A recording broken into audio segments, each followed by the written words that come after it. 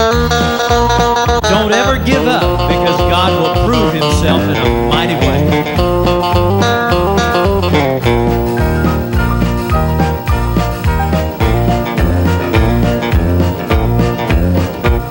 Well, Elijah stood for the only God that was and would ever be, and against the devil and his prophets of Baal, while the fight he could clearly see. How long will you falter between heaven and hell? He said on Mount Carmel sod. Children, it seems I'm the only one standing for the Lord your God. But in just a moment you're about to see the mighty power of the King of Kings. He's gonna come right down to his holy altar, and his children gonna praise and sing.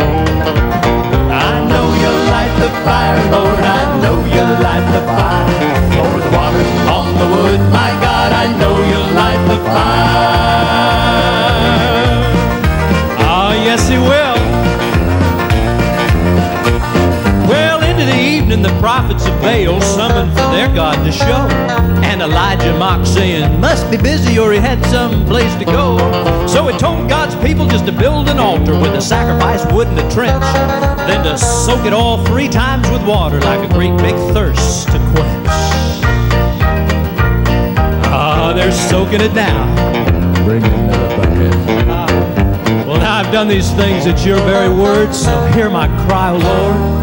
Well, then it rained down fire and consumed it all. Because he's God, he's God, he's God. I know you light the fire, Lord, I know you light the fire. Pour the water on the wood, my God, I know you light the fire. Oh, yes, I know you light the fire, Lord, I know you light the fire. Pour the water on the wood, my God, I know you light the fire. And he'll light one for you too.